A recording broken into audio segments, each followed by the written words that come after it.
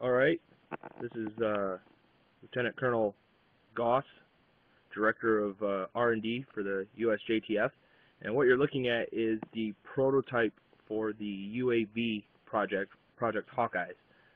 Last night we got the airframe in, put it together, and today will be its first maiden voyage. We're going to start working on getting the kinks out of this, learning its flight capabilities, limitations.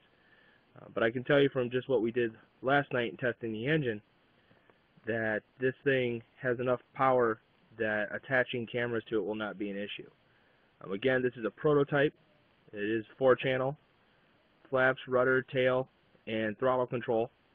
And what we'll be looking at is if this particular X-plane here works for us, we're going to incorporate everything we learned from this into doing a few modifications with this particular airframe, such as shortening the wingspan down so it's more aerobatic, so we can, cut in higher turns.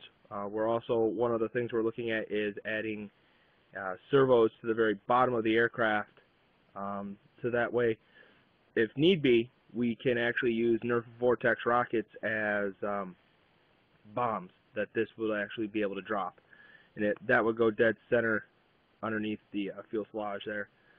But today will be its maiden flight.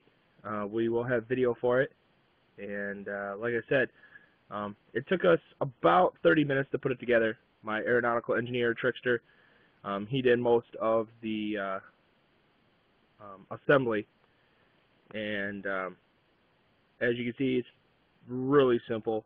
It's nothing that's going to blow your mind when you're working on it, and we're really excited to get this thing in the air and see what it can do.